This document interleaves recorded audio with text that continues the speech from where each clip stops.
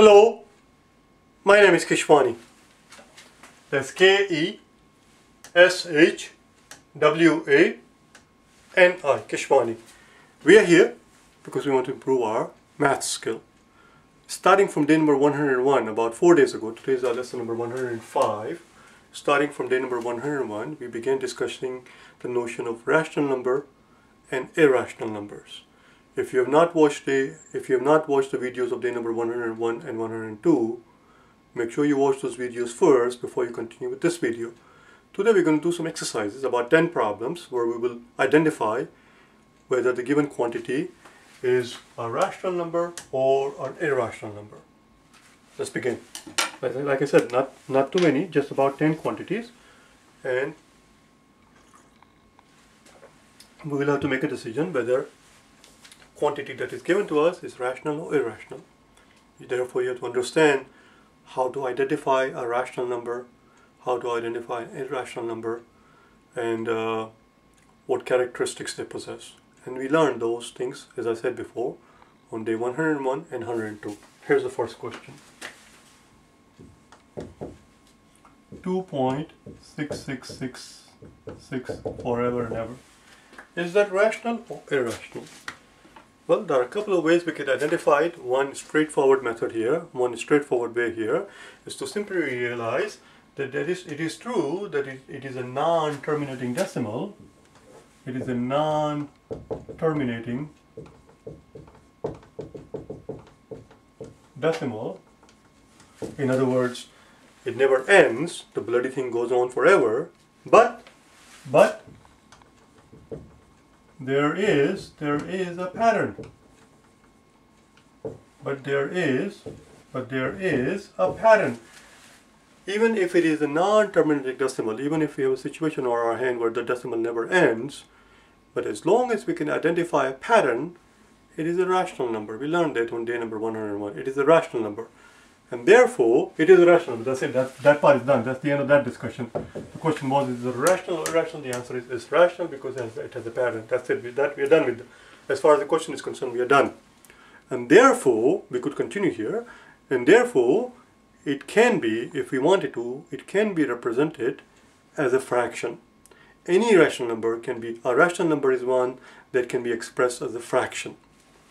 2.6666, as we know, 2.6666 as we know is equal to 2 and 2/3, because that's what 2/3 is. This part is the 2/3 part. And of course that is simply 8/3. It can be expressed as a fraction. It was a rational number. But we didn't have to do this part to realize that it's a rational number. Just by visual inspection, in a matter of a split second, we can tell that it's a rational number because there's a clear pattern here. Even though it does not end, there is a pattern. Number 2. Question number 2. 7 times square root of 11. 7 times the square root of 11. Well, 7 as we know is a rational number. What about square root of 11? Well, the square root of any prime number, square root of any prime number is an irrational number. If you take a square root of any prime number, you will see that if you try to express that in a fraction, one number over the other number, you cannot do that.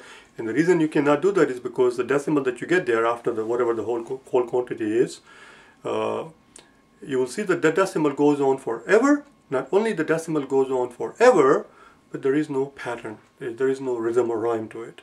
And since there is no pattern, we can't write it as a fraction. We can't write one number over the other number. We cannot express that as a fraction. It is not a rational number. The square root of any prime number is going to be an irrational number. So even though 7 is rational, square root of 11 is irrational. And product of rational times irrational is always going to be irrational. This quantity is irrational number because it's the product of a rational times irrational number. Number 3.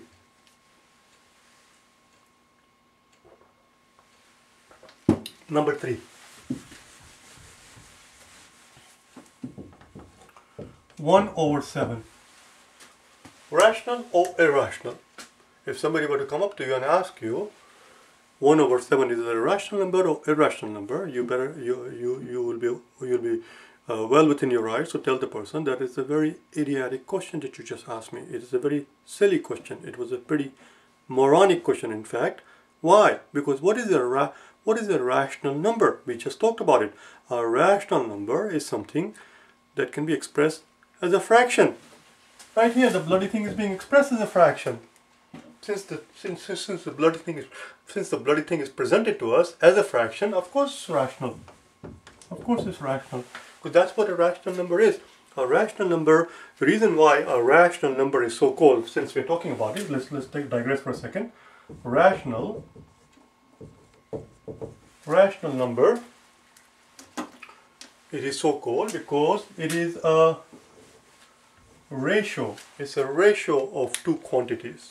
Rational number is so called because it is a ratio of two quantities. It is a fraction of, since it's a ratio, it's a fraction. It's 1 to 7. It's a ratio. This has to be a rational number because it's a ratio of two numbers. It has to be a rational number, and therefore now we go on. This part that we're doing is not necessary for the question itself. The answer is a rational number. But because now that we know that it's a rational number, therefore it must have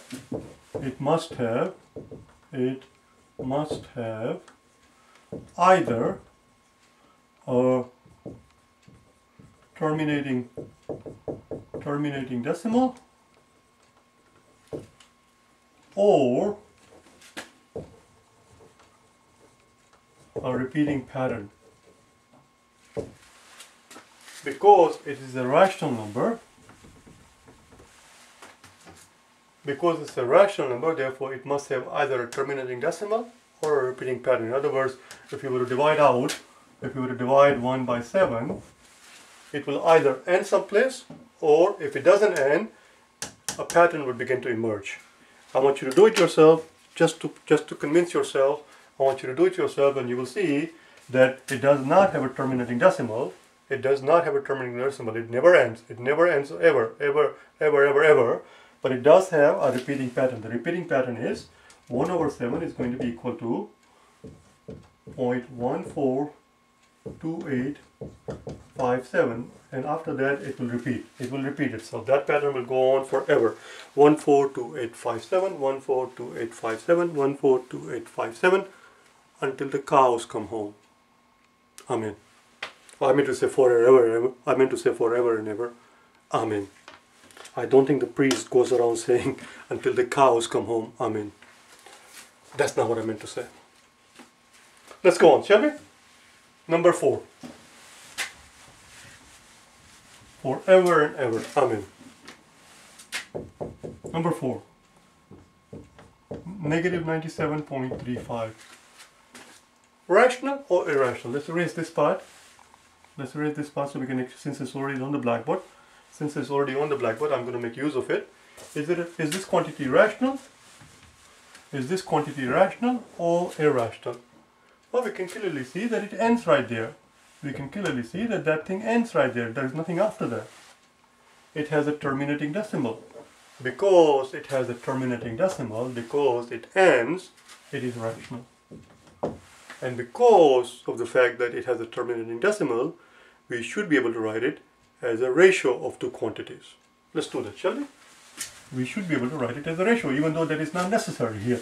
Nobody's asking us to express this as a ratio of two quantities. Nobody's asking us to express that as a fraction. We are simply being asked, is it rational or irrational, to which the answer is, it is quite rational, because as we can clearly see, there is a terminating decimal. It ends right there, 0.35. That's it. That's the end of the story. How do we go about converting this as a ratio? It's very simple. You take the quantity, and however many decimal places we have here. Here we have 2, 1 and 2. So let's multiply top and bottom by 100. We have not changed the quantity. We're simply taking the quantity. We are simply taking the quantity 97.35, negative 97.35, and multiplying it by 100 over 100. That's what we're doing. Multiplying it by 100 over 100, which is just 1. So now 100 times 97.35 is going to give us 9,735 with a negative in front over 100. There you go. We just did that. We expressed that as a ratio. We expressed it as a fraction.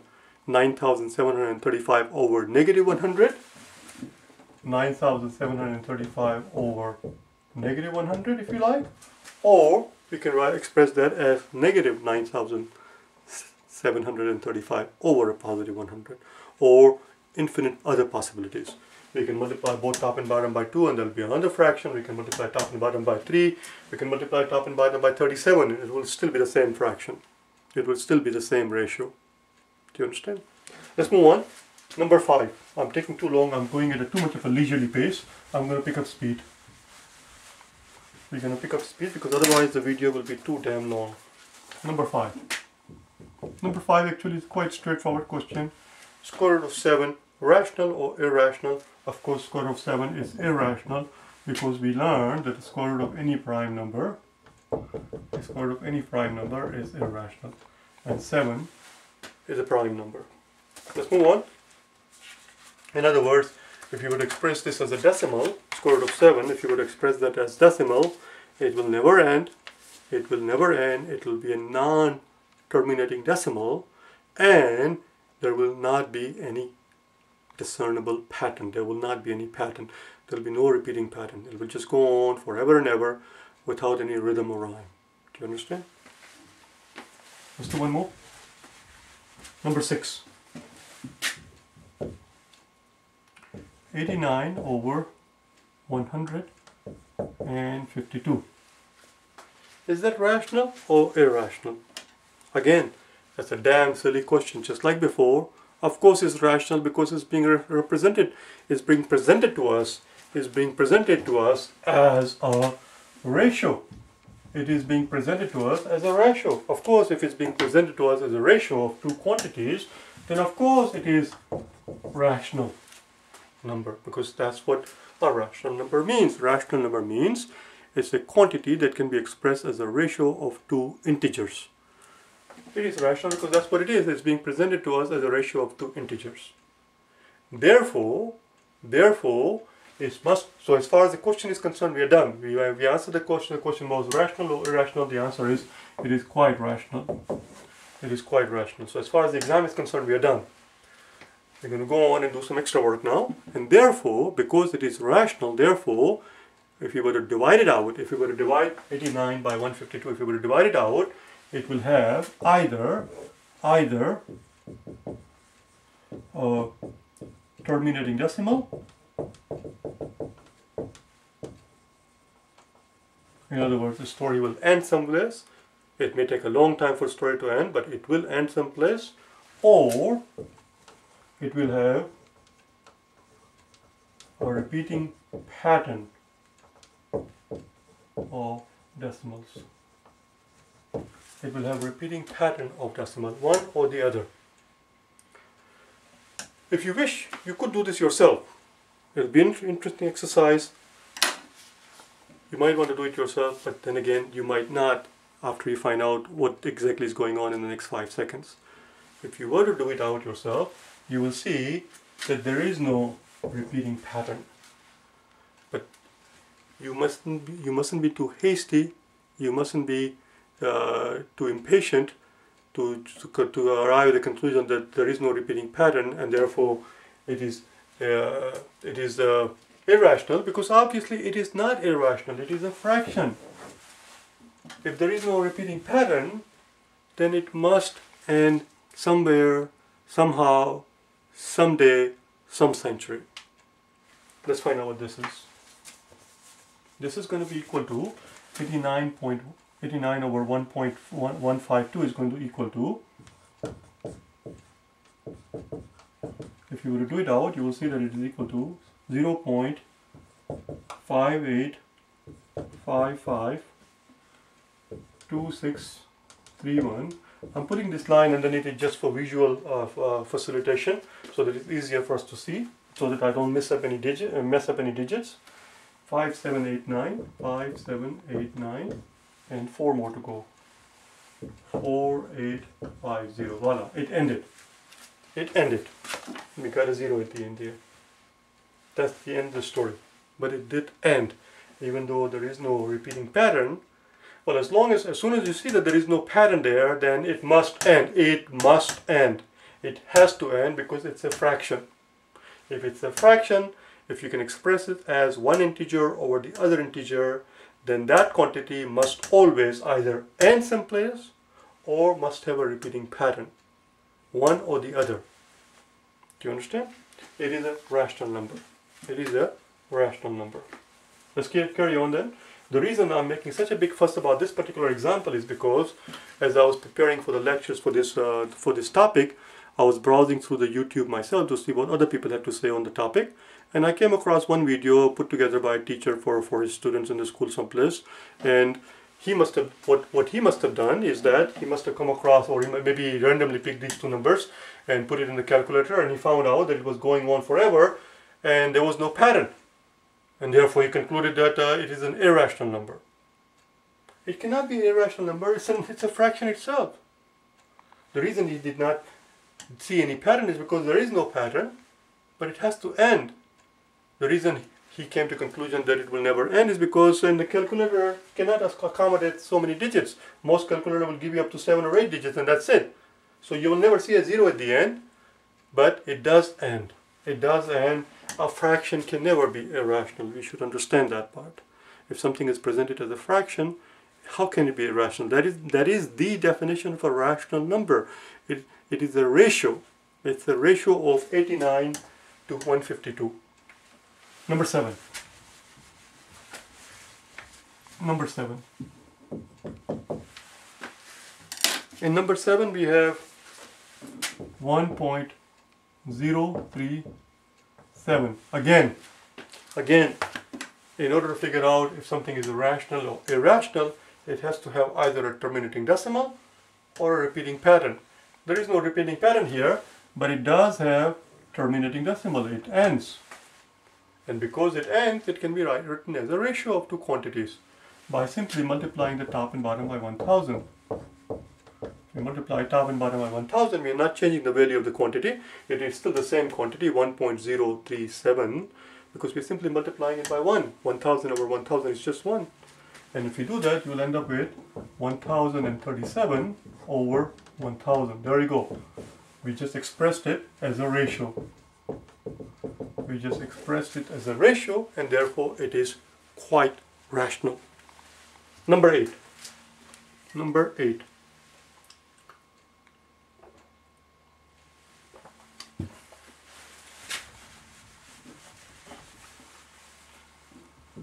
Number 8, 9, and 10 will talk about three quantities, and there are many more. There are many more in nature, but these are the three most popular quantities that one observes in nature, that one comes across in the mathematics textbook when one is discussing the notion of an irrational number.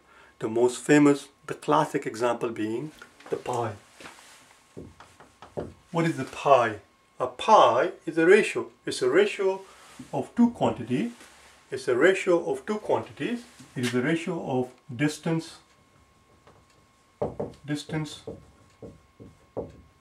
around a circle to distance across a circle. So if you were to draw a perfect circle, and it has to be a perfect circle, if you were to draw a perfect circle, which this one is not, if you were to draw a perfect circle, then locate the center, the distance across the center, which is this distance right here, which is what we call a distance across the circle, which distance from here to here, which is what we call the diameter, to distance across the circle, which is what we call the circumference. What is a pi? A pi is simply a ratio of circumference to a diameter. Now, you might be tempted at this point to say that because it is a ratio of two quantity, therefore it's a rational number. Yeah, but what are those two quantities? That's where the things get prickly, because it turns out that if you were to take these two quantities, whichever circle that you take here, and if you were to divide the circumference by the diameter, you will see that it will never end. 1.11415 something. You will see that it will never end. If you divide this quantity by another quantity, it will never end. It has no repeating pattern, and therefore it is irrational. It is irrational, not rational. It is irrational.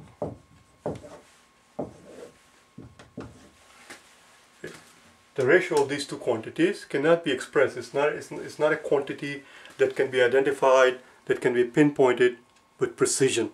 Even the most powerful computer on the planet cannot give you, it sounds strange, even the most powerful computer on the planet is unable to quantify the distance around the circle being divided by the distance across the circle, because it goes on forever, it never ends, and it has no pattern. It is an irrational number. Let's talk about the next one. As I said, 8, 9, and 10, all three of them are natural phenomena. The next one is E. E is the base of natural logarithm. Base of natural logarithm, E is approximately 2.71828182. Now you might be tempted now, 8281. It still wouldn't matter because we need still a 71 in front of it. It doesn't repeat itself. 846. I'm not even sure if I did it correctly here. Let's just leave it as 2.71. 2.71 8281 8281 82 846. Yes, it goes on forever. As you can see, it goes on forever. It has no pattern. It is a non-terminating decimal with no pattern, no repeating pattern, and therefore it is an irrational number. It is an irrational number. Finally, I want to talk about number 10. Number 10 is something that you will not come across. Of course, pi you have to know, you have to understand what it is. Based on the natural logarithm, you have to understand, because these two concepts actually do appear on the exam all the time. SAT, TEAS, GMAT, GRE, so on and so forth. More on some and less on the other, but they do appear. But the last concept that we'll discuss is something that you don't have to worry about it. It will never appear in any of these exams. So if you've never heard of it, don't worry about it. I'm just going to discuss this very quickly. And that is what is known as the golden ratio.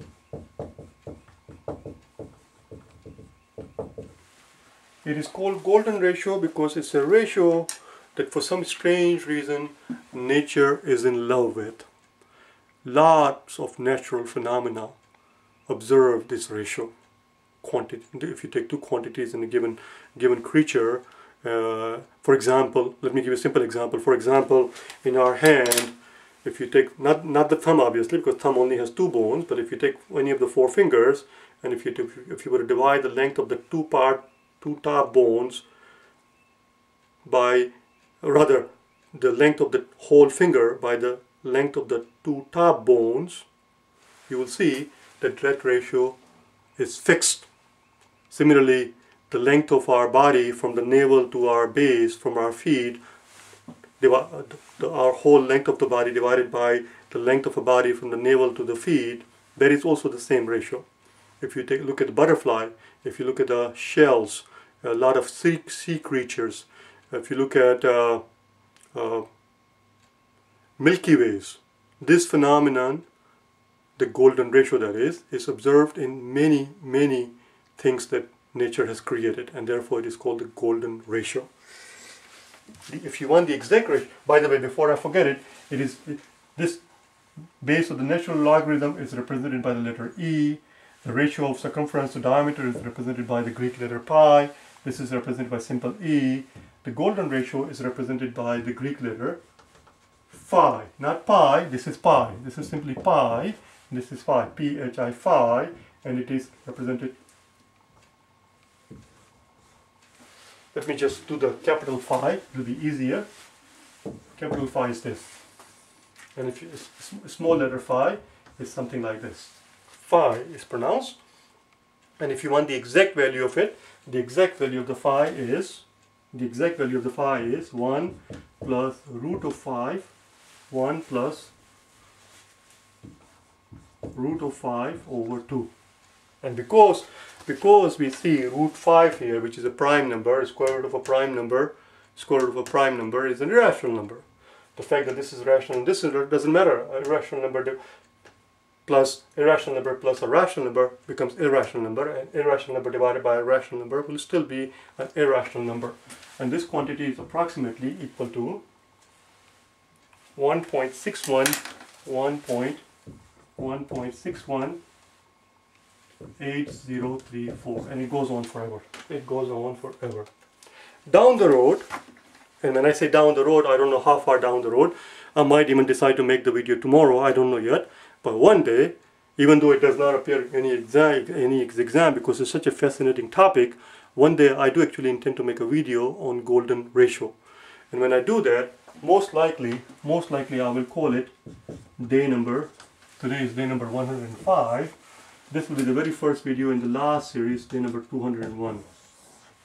Even if I make the video tomorrow on this concept, I'm going to call it day number 201 because it's going to be our very first video in the third series and the third part, because it's a 3-part series from day number 1 to 100, from day number 101 through day number 200, and the final series is going to be on day number 201 through 300. I'm going to call it day number 201. The very first video, as I said, in the last volume, the last part of the series, of a 3-part series, because it's such a fascinating topic, and I feel like I want to go into detail right now, and I want to talk a little bit more about it, but we're not here to talk about golden ratio. We're simply here to be able to recognize whether given quantity is rational or irrational, and the answer to this quantity is that it is an irrational quantity. It never ends. It is an irrational quantity because the decimal never ends. It's a non-terminating decimal with no repeating pattern. One more time, it is a non-terminating decimal with no repeating pattern. Just because it's a non-terminating decimal does not make a quantity irrational. Even if it's non-terminating, but there is a discernible pattern, then it's rational. It can be expressed as a ratio of two quantities. This cannot be expressed as two quantities. This cannot be expressed as, when we say two quantities, we're talking about two integers. Of course, not like this. Golden ratio equals 1 plus root of 5 divided by 2. This is the precise quantity. This is the precise value. But it cannot be expressed as a ratio of two integers. I have talked enough already. I have spoken too much already. I'm going to stop now. I'll see you tomorrow, okay? Bye now.